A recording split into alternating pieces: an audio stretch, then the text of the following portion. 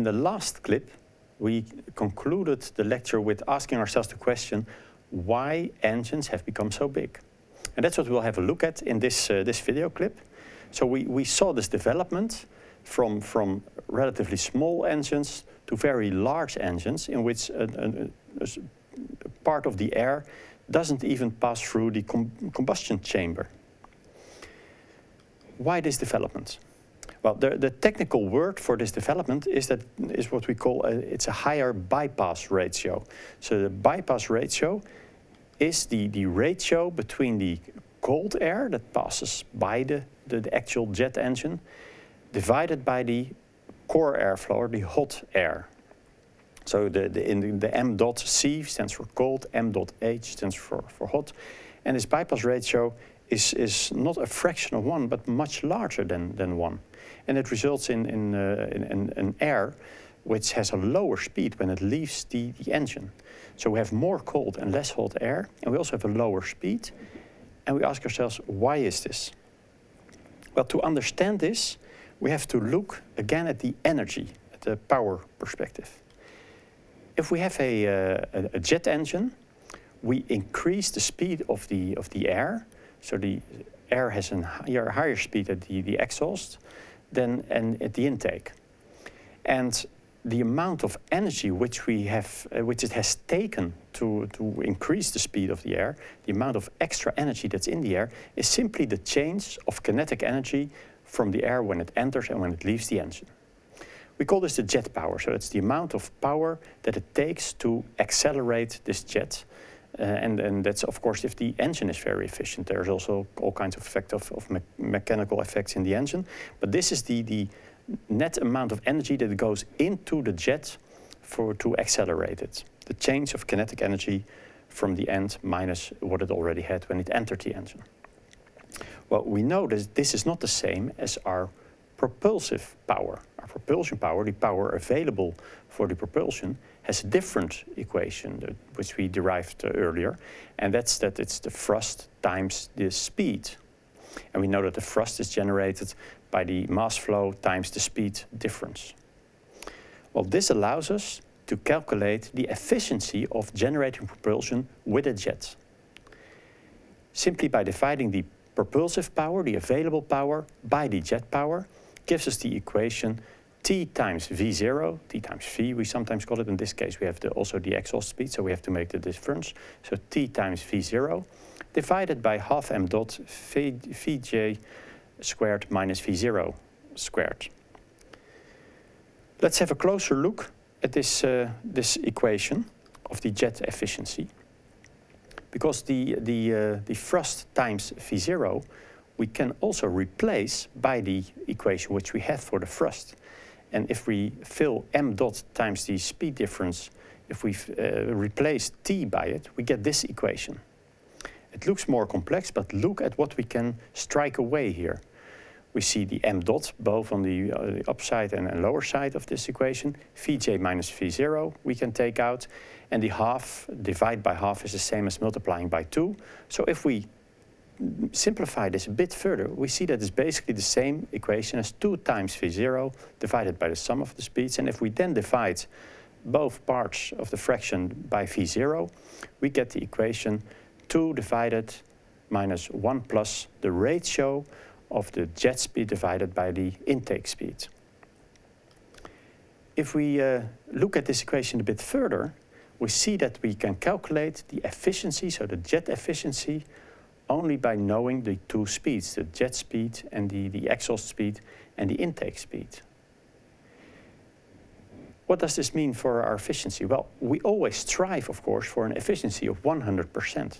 So it means that eta g, this expression, has to be 1 then. And that shows that is possible. If we have 2 on top, we just have to make sure that the denominator is also 2. And that means that 1 plus Vj divided by V0 has to be 2. So Vj has to be equal to V0. Then we have 100% efficiency. If we make the exhaust speed equal to the intake speed, we have 100% efficiency. Of course, the problem is that our thrust then becomes 0. So the good news is we have 100% efficiency. The bad news is we have 0 thrust. So we can generate 0 thrust with 100% efficiency. That's of course not new, we knew this. But look at the difference between the two equations. We see that the mass flow is only in the lower one. So we can still reduce Vj minus V0 and get the same amount of thrust as long as we increase the mass flow.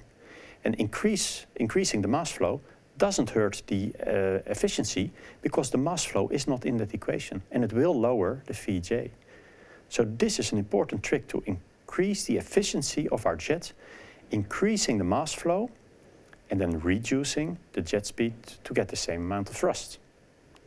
And this is what has caused this development in engines, which we easily recognize. We can immediately see that this 737 is an old aircraft because of the small diameter of the engines here. And if we then look at a newer type of 737 in 1998, we immediately notice the larger engines here. Let's flip back one more. We see here smaller engines, and then 28 years later, we see the much larger engines. And this is because this is much more efficient, as we have seen from the previous derivation. More mass flow, lower exhaust speed because the air is mixed, but this generates a much higher propulsive efficiency. Well, there are more trends that we've seen. There's also seen that the engines have become much quieter. Well, much quieter engines is simply a result of a lower exhaust speed as well. The mixing of this high exhaust speed with the airspeed, this creates all kinds of turbulence, and that's one reason that the engine have become much quieter. And you see here the relation between the noise level on the y-axis and the bypass ratio on the x-axis. And see how this bypass ratio 5, 6, 7, 8, it has, and these are real numbers that you find today, has really reduced the noise level because the mixing of air is less turbulent and therefore it creates less noise. So often you will hear from engine manufacturers or aircraft manufacturers that they have increased or have made their engines more green, less noisy, more silent, and also less emission. But of course the main improvement from the airline perspective is that it uses way less fuel because it's much more efficient. In the past, you could only cross the Atlantic Ocean or the Pacific in an aircraft which had 3 or 4 engines. And nowadays, we often see aircraft with only 2 engines cross the Atlantic. There are still certain areas where you're not allowed to cross with 2 engines, but they have created rules which are called the ETOPS rules, extended twin operations. You see the joke here on the slide. Some say engines turning or passengers swimming. Because the idea is that due to the higher reliability of modern engines, it is possible to fly over the ocean because the chance that 2 engines failed on the previous aircraft is just as high as that 1 engine fails on this modern aircraft. So there's still a limitation. There are still certain areas where they can't go, but this ETOP rules is also an effect of the advances in engine technology. And what will the future of the engine developments bring? Well, as we have seen, the larger you make engines, the more efficient they become. So even bigger engines is a possibility. But another thing to note is that propellers are still more efficient in terms of propulsion than the jet engines. The advantage of the jet engines was the less mechanical wear and tear and the high speed, but it's possible to generate with modern technology the same advantages with turboprops. And when fuel efficiency and lower emissions get more and more important, we might see the return of more turboprops, perhaps with counter-rotating propellers or other forms of unducted fans or propellers which will be used again. Be aware that even though these aircrafts are greener in the sense that they have less emissions, they will also be noisier again.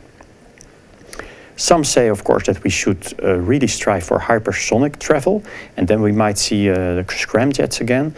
They are not very efficient, but the part that you travel outside of the atmosphere, of course, there's no drag Similarly to is the reason why we go to the stratosphere today, the thinner air, the lower drag. Some say that you gain some efficiency there, and that the advantages of being able to fly to Australia in only a few hours from Europe is an advantage which might be sufficient to introduce this hypersonic aircraft again. And then we need a scramjet, a supersonic combustion ramjet.